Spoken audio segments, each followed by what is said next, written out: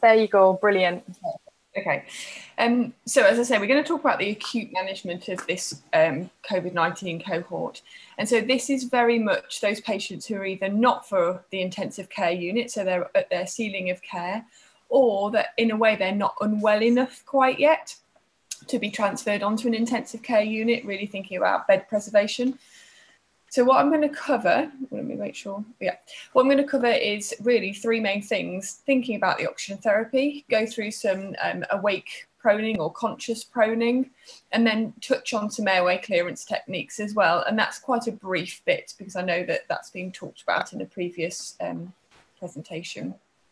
So I think when we first started to hear about COVID, very much the lessons that were learned from Europe and what we were hearing from Europe aren't actually quite as we experienced COVID.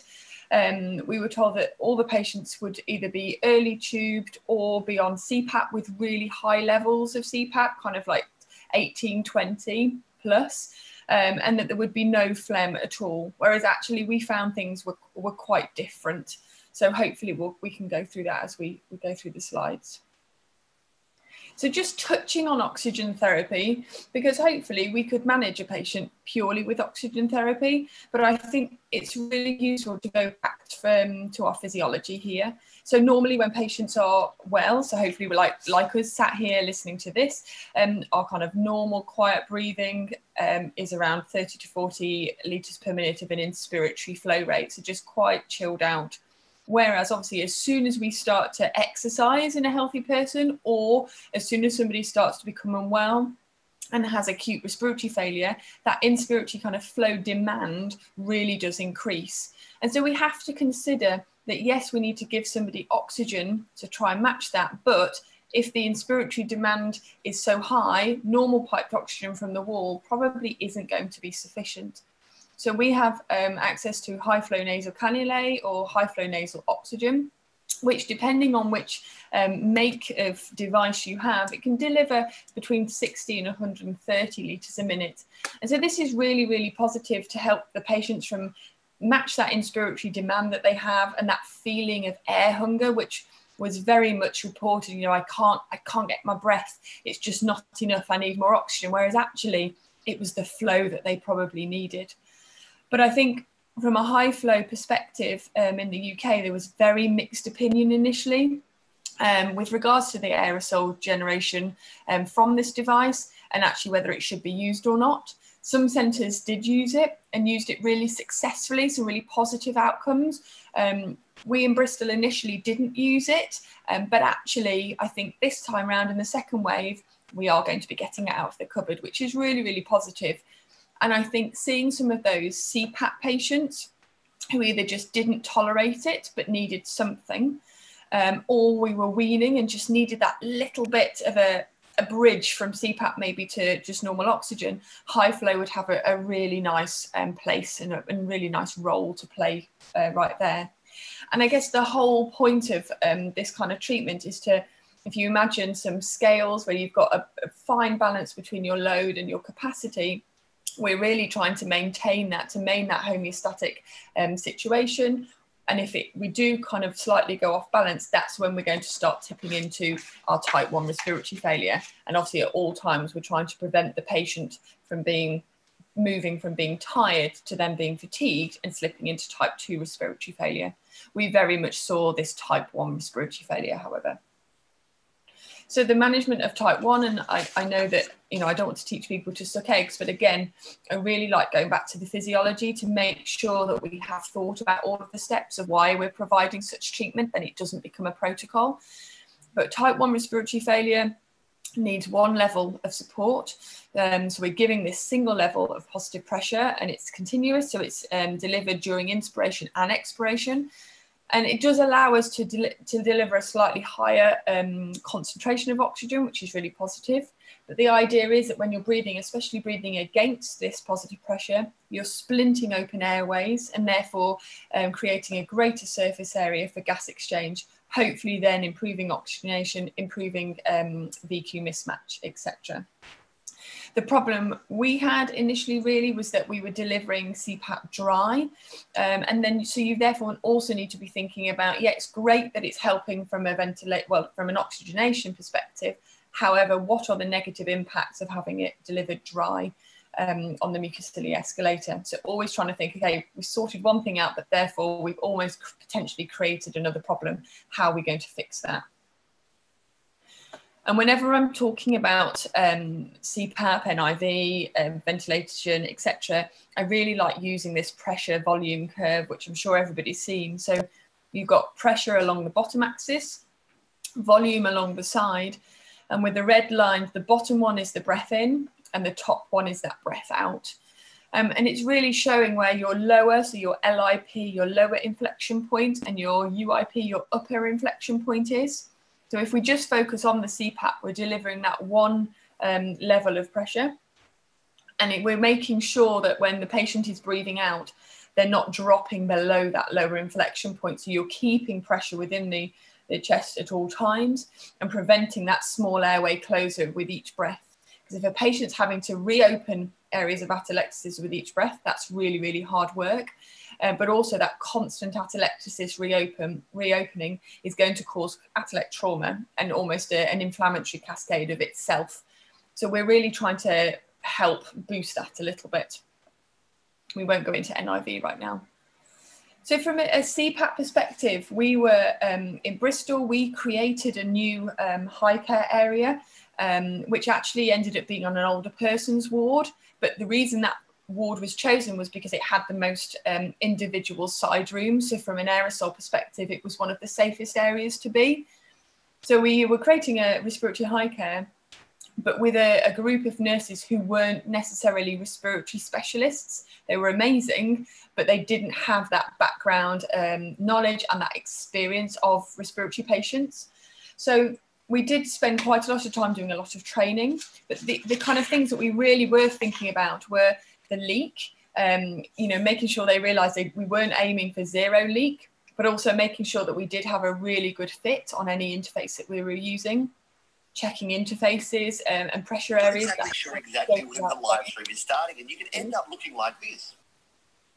When you live stream here on YouTube and you... Sorry. Rachel, was that me or you? I'm going to carry on. So yeah, checking pressure areas. And then, like I mentioned, we were using dry CPAP, so the hydration side of things was really, really important. And very early on, we realised that patients were requiring CPAP for quite a long period of time. And so actually nutrition was really, really important as well. So quite early on, we instigated early NG feeds to make sure that they had the energy required to almost battle this infection, but also they were well hydrated. So then we didn't have that negative impact on the mucociliary escalator. And if patients did have phlegm, then at least it was hydrated phlegm and hopefully slightly easier to clear. When it came to breaks, everybody needs breaks, either to have a drink for mouth care, just to give your face a little bit of rest, to communicate, etc. We realised very quickly, again, these breaks needed to be really, really short. These patients were obviously de-recruiting exceptionally quickly and therefore desaturating, but also becoming quite breathless and very fatigued, again, very quickly. So we kept breaks very short. And whenever people were coming off CPAP, we then would replace their support with some form of oxygen, just so they were getting something during that time. And when it came to weaning, again, the weaning process was super slow. So I think initially we approached it as if we were weaning an acute exacerbation of COPD, but actually this cohort is really, really different to that. The weans were prolonged, they were slow. We would wean the oxygen before the pressure. And like I say, even during off periods, off CPAP, they would still be on quite high levels of oxygen, just so it wasn't too much of a change too quickly. And when I should have added an extra section there for rehab, because you can rehab patients on CPAP. It needs to be very carefully done. But again, we would always be rehabbing on their highest level of support, just to prevent any negative impact on the patient.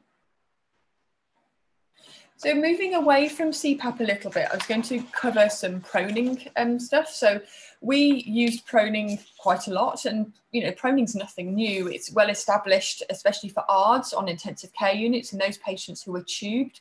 But I think over the last few years, before COVID, there has been emerging evidence for the use of conscious proning. Papers are useful, but the previous research is very much using very small sample sizes. Patient groups quite unsimilar to COVID-19, so there's a few transplant papers. However, the physiology is still there. So, it's patient lying on their tummy, and actually is compatible with most forms of respiratory supports, and you don't need any extra equipment. So it's quite handy, really. Can't think of the word I want to use, but yeah, it's really useful to use. So again, going back to the physiology a little bit, it's this balance. We're working very much on the VQ, the balance between your ventilation and your perfusion. And this is really important. Ideally, you'd have a VQ of 1, but we've got to think realistically, we're never going to get a VQ of 1 because of the variance across all of the lung units, depending on which lung unit you're looking at in comparison to the heart. So if, for example, if somebody's standing up, the ratio is about 3.3 in the apex of the lung, but about 0.63 in the bases. And that's because your ventilation is exceeding your perfusion at the apex, and perfusion is exceeding the ventilation towards the bases. So it's very, very gravity dependent. And as I say, it depends on which lung unit you're looking at in comparison to the heart. So kind of on average, we say that the VQ normally, especially for us as healthies, is closer to 0.8 rather than a perfect 1. So here these illustrations, and I'm very much a picture person, sorry, rather than loads of text. But as you can see in the top picture, you've got better perfusion. And so when you've got your source of oxygenation, you're actually trying to oxygenate a poorly ventilated area, which creates quite a shunt. Whereas when you flip somebody over, you get a much more homogeneous distribution, and therefore, well, also recruitment of your posterior segments. And so therefore the shunt reduces, and you get a much better, more even VQ, hopefully matching rather than mismatch. So proning is really, really helpful from a physiology perspective, improving the VQ, as I've said, reducing shunt, recruiting those posterior lung segments. And I guess you can say it could help improve secretion clearance just from a postural drainage perspective. And these are just examples of positions that we used. So here you can see one of our techs fully lying on the left-hand side, fully proned. And then in the middle, kind of more a 3/4 prone, and then on the right-hand side, in essence, half, it's side lying. But very much looking at pillow placement, looking at the lower back, looking after that, but also looking at pressure areas. So making sure, thinking of where your mask is as well, kind of cheeks, ears, shoulders. So just making sure things are supportive. And again, for example, on that right-hand side picture, you could also put a pillow in between the knees if that was an area of risk, or looking at how twisted the lower back was. And when we were looking at conscious proning, the outcomes that we used were the ROX index, which is derived from your oxygen saturations, your FiO2 and your respiratory rate. So very easy to calculate. You don't need like blood gases, etc. And then we did use, where we could, the PF ratios for patients. And this just gave us trends, and it gave us an indication of whether the patient was actually tolerating proning. And I guess what was really interesting for us, and yes, we've only analysed a small sample of patients, but the patients still got the benefits and the improvements in their ROX index, PF ratios, when they were fully proned, or even like 3/4 and half or side lying proned. Which is really important, because not everybody likes lying fully on their tummy. I mean, I would absolutely hate it, but and especially for those slightly larger patients, of which many COVID-19 patients were a little bit of the wrong shape, these kind of adaptations were really, really useful. And again, thinking of the daytime, we still want patients to try and be as independent as possible. So encouraging the patients to get up out of bed in the daytime. So thinking about, okay, well, how can I get those benefits of proning, but in, say, a seated position?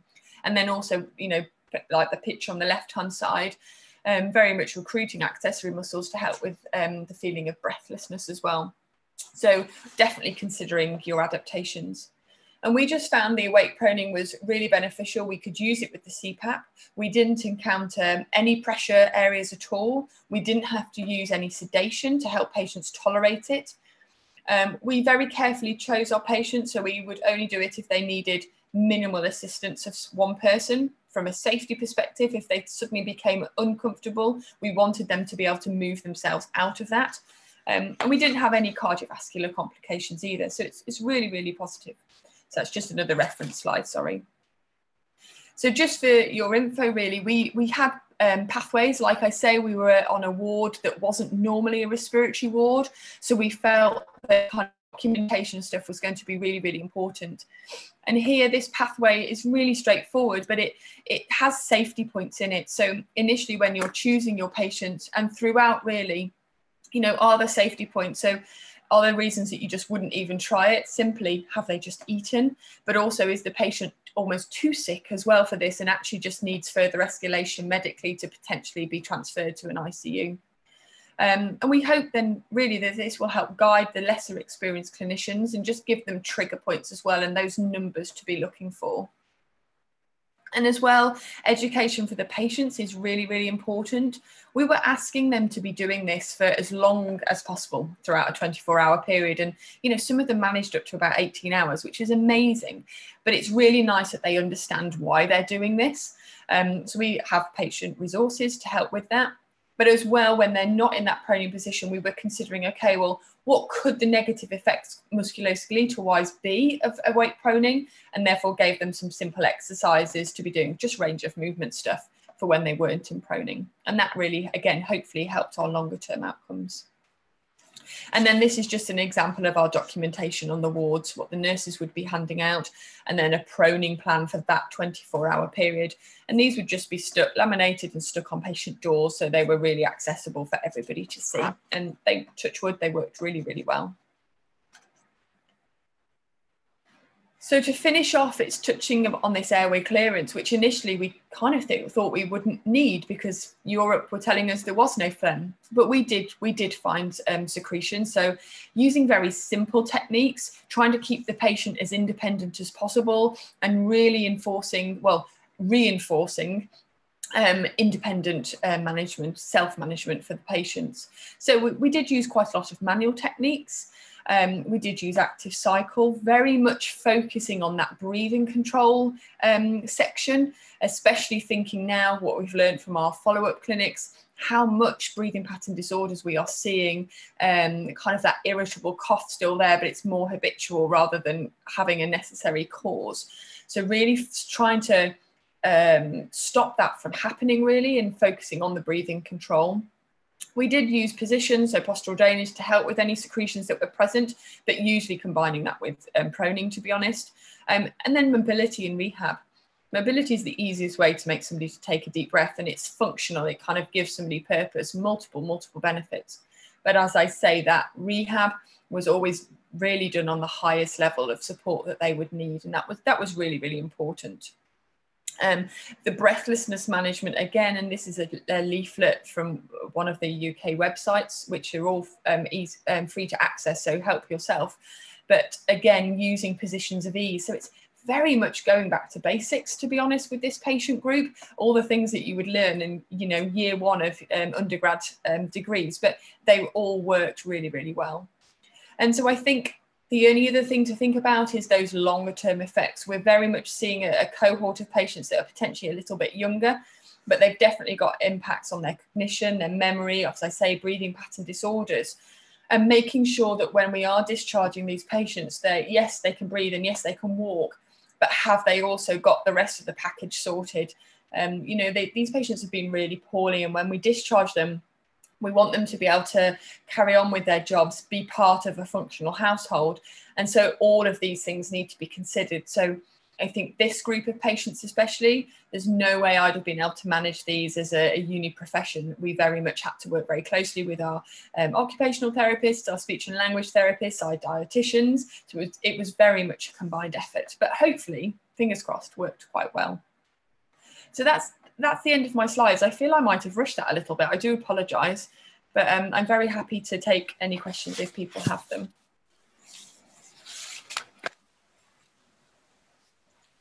Hi, Emma. Thank you so much for that. I think a lot of the questions that are coming through are like around intensity of physiotherapy, and how, obviously we've mentioned quite significantly, there's a lot of breathlessness and fatigue. So pace is really important, but have you got any tips? I think we are definitely still learning, but I think something that really I've noticed is that the intensity, you have to be quite careful, and you need to treat this patient group as an individual group of patients. They are not like any other group of patients I've ever met. So all of your, all of the little, I can't think of the little anagram things, but normally when we're exercise training, you're thinking about the intensity, etc. But for this, you really are bringing it down quite a lot. Like I say, we were rehabbing on their highest level of respiratory support, and that was really important. But I think the self-management for me, again, was integral. So going through positions of ease, but actually spending that time with them, and then helping them and the occupational therapists build those into a normal routine. Again, that was really, really important. And so actually those group sessions where you're treating as multi-professionals with one patient, that seems to have the better outcomes. So there's not weight training. There's, there was minimal exercise bikes on our ward, and normally we'd have those plenty and, all in working order, but there was no need for that. It was keeping things very, very simple, and trying to get the patients as functional as possible. So I hope that's okay.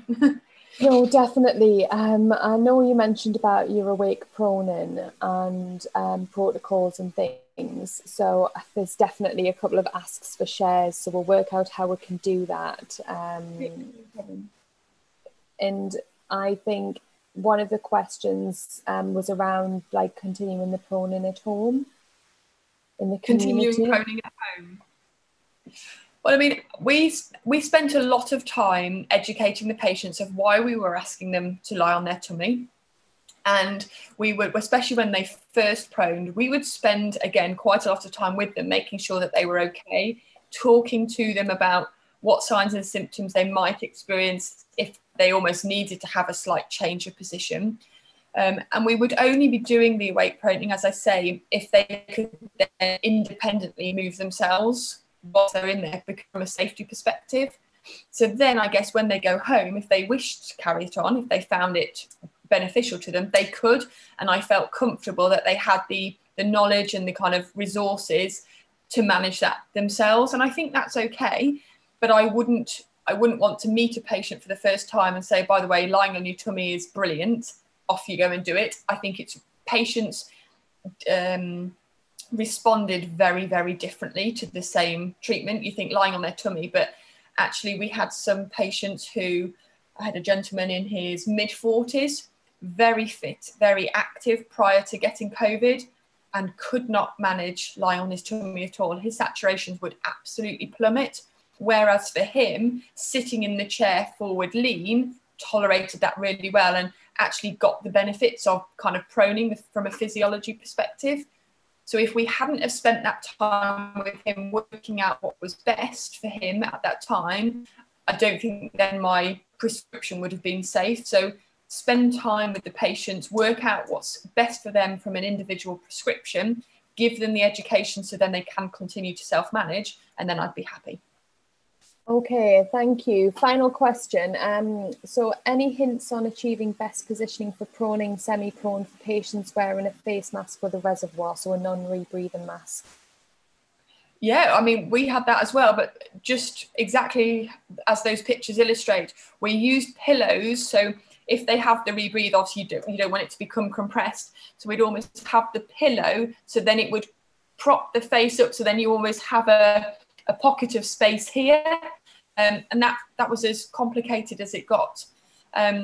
We didn't have any problems with that at all. It's pillow manipulation, or pillow admin, whatever you want to call it, but I guess finding pillows is slightly problematic. That's probably your first thing to sort out, but no, it's not difficult. Just use pillows. Okay, thank you so much. Well, that's been super helpful. I'm just checking when we're going to come back from a break. So we've got another short break now, and we will be back at 9:30, so just over a 10-minute break. Join us back on the live stream. Sorry, this is Central Africa time I'm looking at, 11:30. So join us back at 11:30. And we will see you then. And in the UK, that's 9:30. So 10:30 if you're over in Africa. Sorry, 11:30 if you're over in Africa. 9:30 if you're here in the UK.